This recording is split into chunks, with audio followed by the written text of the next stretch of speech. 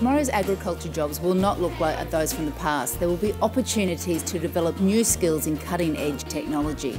A career in agriculture is dynamic and challenging. The future workforce requires big thinkers to ensure we maintain our food security and global reputation for high quality, safe products, while simultaneously reducing our carbon footprint. The Internet of Things, or IoT, it's all about connecting things, sensors or devices, to a network. It allows for farmers and businesses to respond to changes more quickly, and the Stuartholme School Urban Farming Project firstly engaged with industry experts to develop an understanding of the technologies being used, and then provided the hardware and support for students to develop their own working solutions. I think the Gateway Schools project has allowed our students to be exposed to a lot of new opportunities that they wouldn't have seen otherwise. They've become more proactive about their learning, they're spending time outside of their normal classes, engaging with industry, learning about new technologies and going out into the world and trying new things. I think it's really interesting to combine agriculture with technology. I feel like going into the future it's going to be very useful to have a knowledge in technology for my career. I wasn't aware of how connected it is. You don't even have to be present